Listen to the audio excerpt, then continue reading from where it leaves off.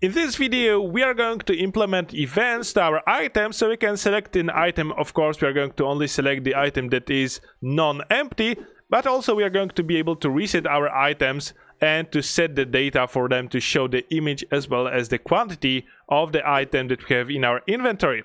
Okay, let's get going. In the previous video, we have created the logic behind opening and closing the inventory window and populating the main content of the inventory with the number of slots defined inside our inventory controller. So inside our player game object, there's the inventory controller script and it has 5 slots as the inventory size. Let's continue implementing the logic behind our inventory, and one thing that we do not have currently is the way to reset our prefab, our item UI. Currently it has the border that we can disable the image to see if this is selected or not. We have our text and the text background, which we basically want to disable if the slot is empty and enable if this is not empty, as well as the image. And again, we can disable the image to make the slot empty, or we can actually disable the whole thing if it doesn't show anything special right now. So basically, the empty slot would look like this. We could have the image here with the value. And now this is a slot that is filled, and if we enable the image on the border, we would have the selected slot.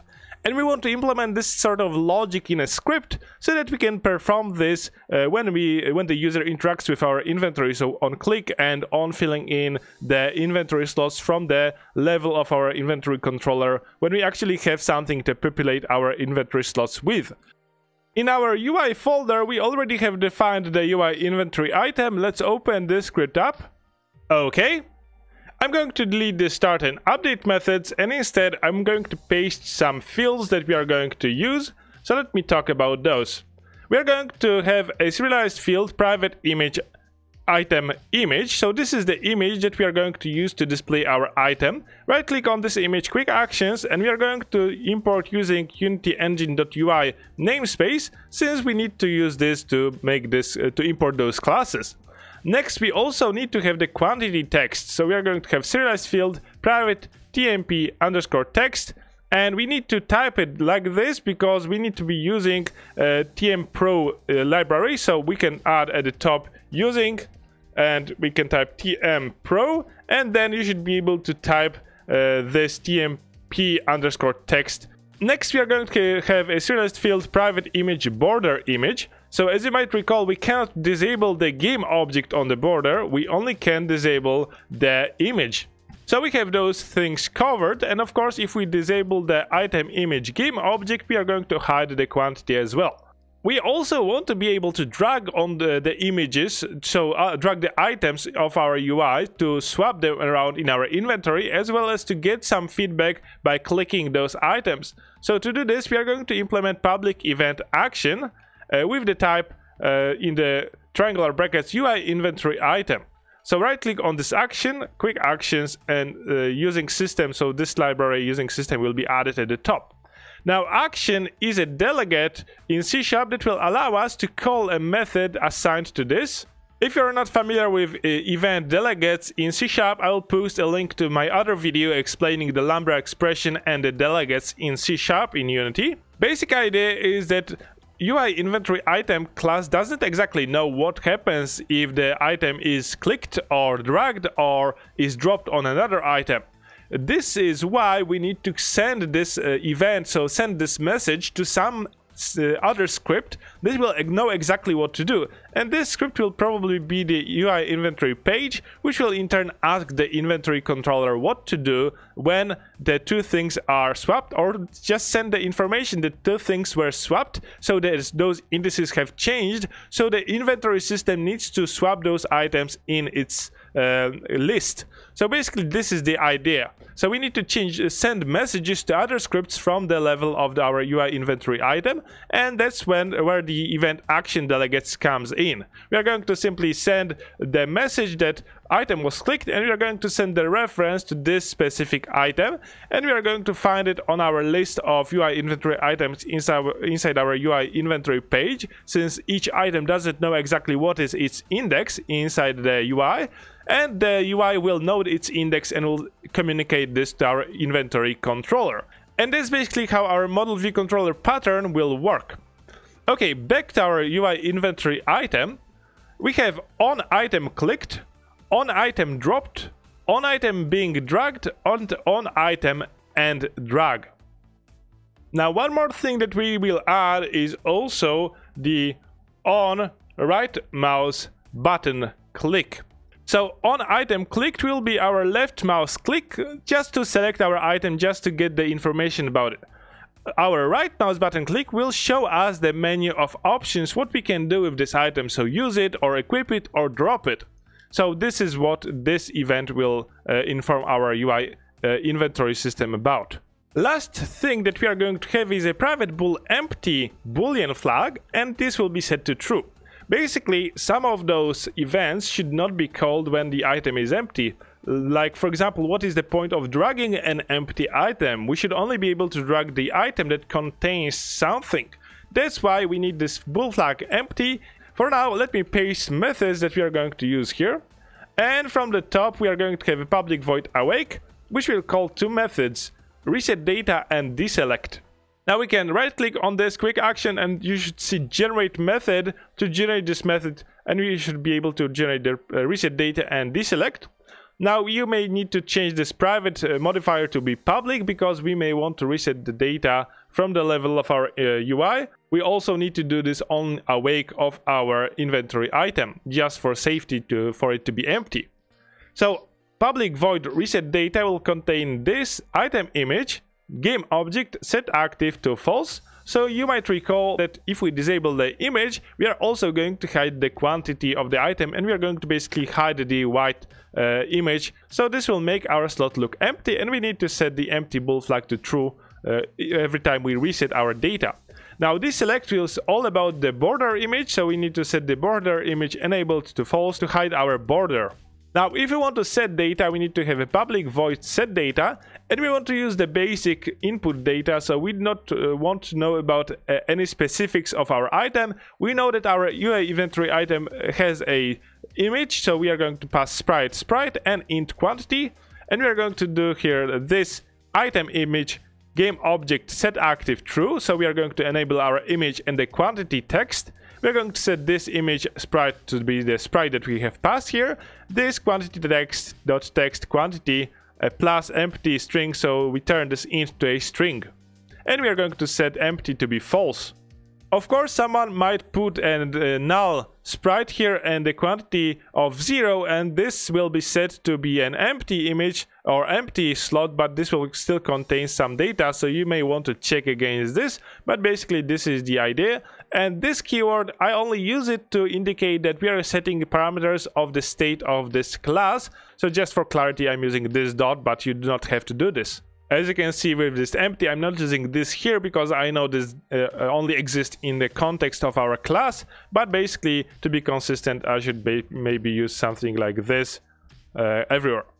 Anyhow, we're going to have next public void select, which simply will set the border image enabled to be true.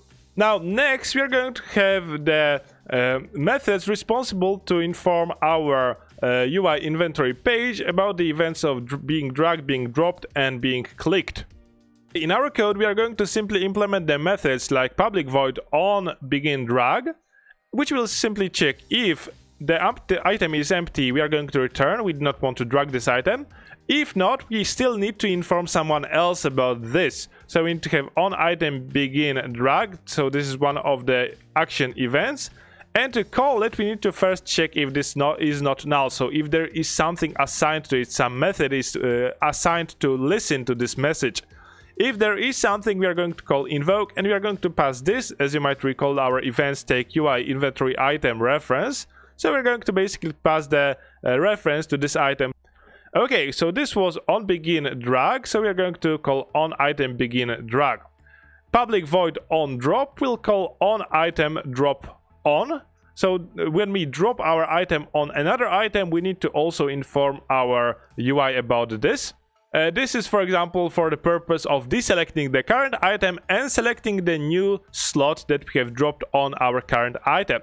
So on item dropped on (invoke this. Since we are not going to begin dragging an empty item, we are not going to need check if this is empty, because this will never be called for the empty item.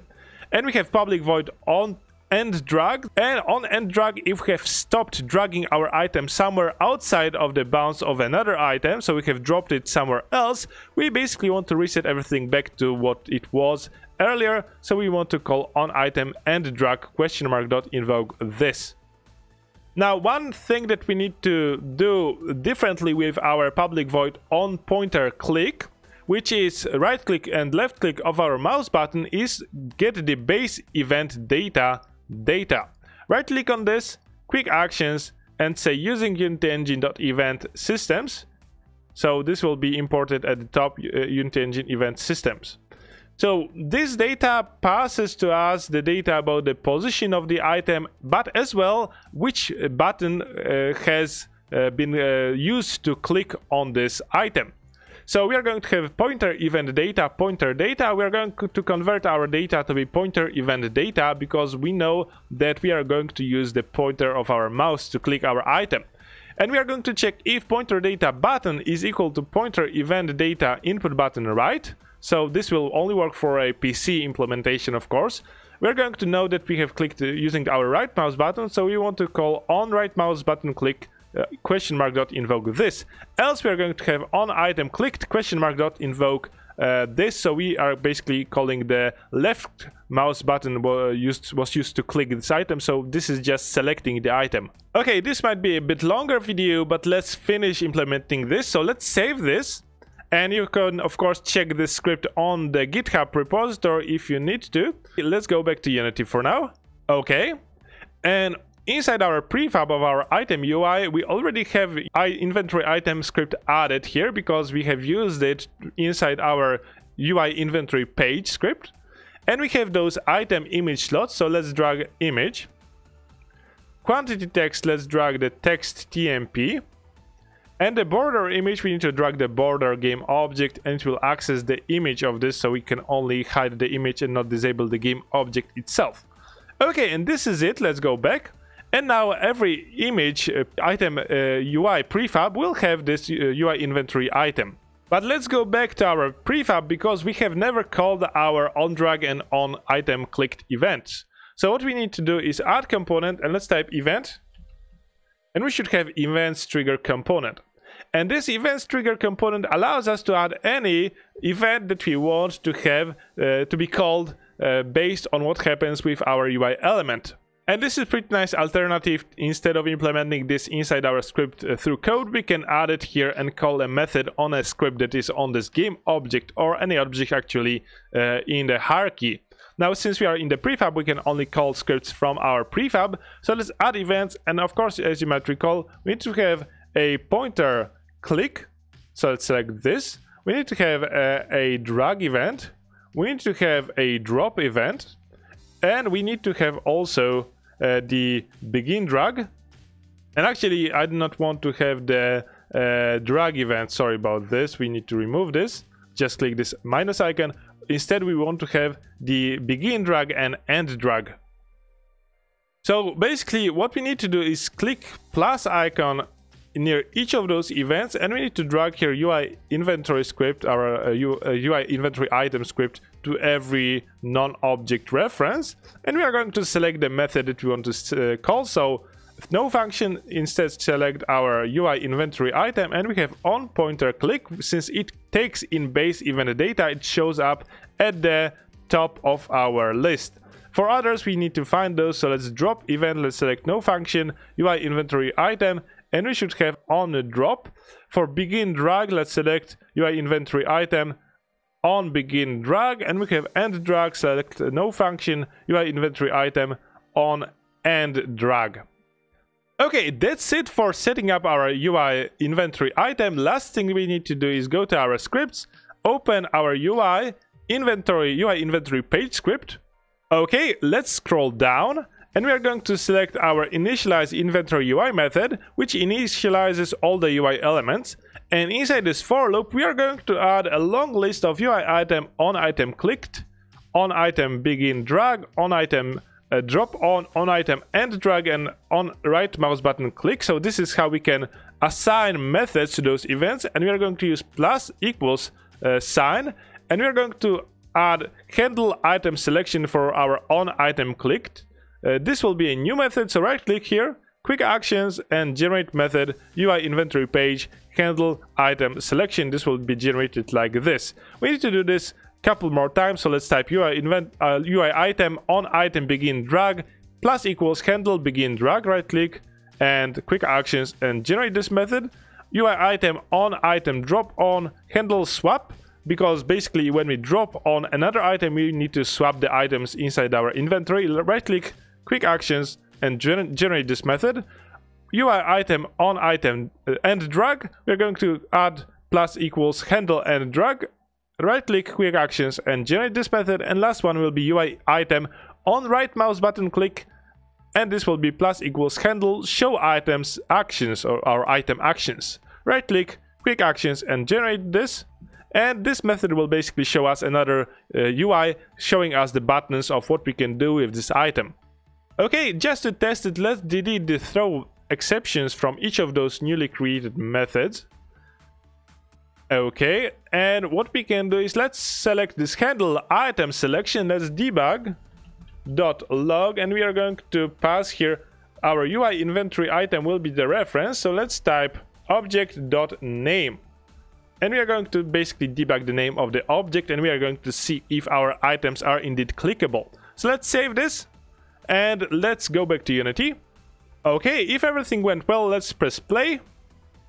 I'm going to use I to open the inventory, and we should be able to see at the bottom in the inventory, in the debug console, if I stop, we're going to see that the item UI name clone was called 5 times since I have clicked on all of the 5 items. Okay, since we know that, we can go back to our UI inventory item, and just for the sake of it, let's add this if empty return to our on pointer click event. So if we have the empty item, we do not want to click it.